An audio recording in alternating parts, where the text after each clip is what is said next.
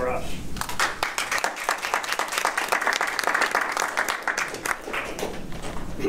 Do you trust me? Yes. Is trust important to you? Think about your daily activities. How many of your interactions depend on trust? Or put it another way, is trust important in how successful you are in your daily activities? Are you a teacher, an engineer, a planner? Maybe you're a trainer, a doctor. Does the trust that you build with the people you interact with affect how you succeed every day? We know that trust is kind of a unique feeling for humans, although some people argue that animals have trust too. But we trust a little differently, and we all need trust. And it's important that we understand the trust relationship that's built. And because of that trust relationship, and it's important, I believe we all need to strive every day to improve on our trust relationships. And how do we do that? Well, there's lots of different ways, and if you look at skills and behaviors that we can use to develop trust, I'm going to focus on two of them. I'm going to focus on listening skills. I'm going to focus on sharing your passion with the person that you're communicating with. Now, Sharon last time I spoke, reminded me and us of the importance of listening. Listening is one of the most important skills that we can use to make sure we engage with people. How many of you have been in a conversation where you've been asked to give your opinion on something and someone cuts you off? I was in a meeting just earlier this week, in a planning meeting, where people were asked to give their opinions on something, and the leader of the group interrupted everyone because they thought they knew the answers, or they had their perception. Immediately, the attitude of the room shut down. People were no longer willing to share because they were cut off. In your conversations, do you let people share their stories? When we're listening, you make eye contact with the person. People like to know that you're communicating directly to them. And eye contact is one of the ways that we do that. Do you repeat back to the person what they said? That skill lets them know that you listened to what they said, you heard what they said, and it also allows you to get back to the same point. And it's not uncommon for people to hear parts of your story, but they don't hear all of your story.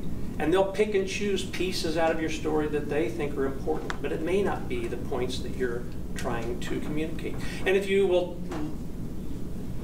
listen to what people say and communicate back to them, you can get on the same page. Interrupting, again, is really important. And, is there a skill where you can listen? Nelson Mandela has been known worldwide as one of our great leaders. And a reporter asked Nelson Mandela, why is it that you're such a great leader? What skills do you believe? And he said he went back to his childhood because his father was a tribal leader, and he remembered two things. The first was, in all those meetings, everybody sat in a circle so they could see each other. They could communicate directly. The second thing he said was, my father always spoke last. Why is that important? Well, in those meetings where you're interrupted, and you're a leader and you come into a meeting and you are a planning meeting and you set the agenda, here's the problem and here's what my solutions are, what's your feedback? People aren't really willing to give a lot of feedback because you've already established what you believe and what you expect the outcome to be. If you give people the opportunity to share their story, you get all kinds of information, all kinds of new information. Viewpoints that you may have not thought about that may be important to the resolution. So speaking last is a great skill. It's difficult, especially if you're a leader, to learn to speak last. But you gather a lot of information, and you know where everybody's at, and you can, incorporate a lot of new ideas that way. The second skill is share your passion. Why do you get out of bed every morning? Why do you go to work? Why do you do the job that you're doing? I'm a huge Simon Sinek fan. I think there's Simon Sinek fans in the room as well. But he wrote a book, Start With Why. And Simon Sinek is an author, a speaker, a consultant that goes around to successful businesses and learns how they communicate. How do they communicate within the organization itself, and how do they communicate with their customers? And what he says is people don't buy what you do, they buy why you do it.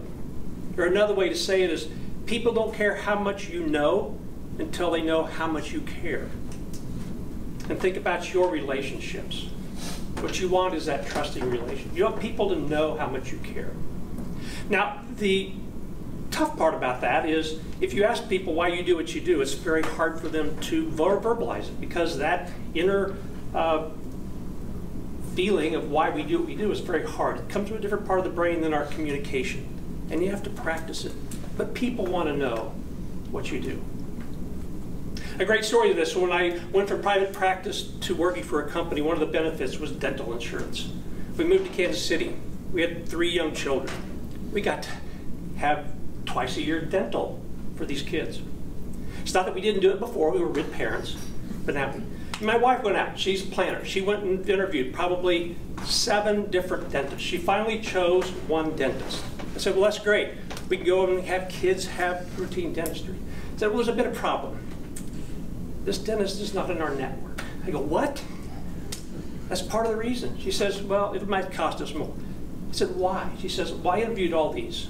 This dentist made me feel like I and our family was as important to them as it was to me.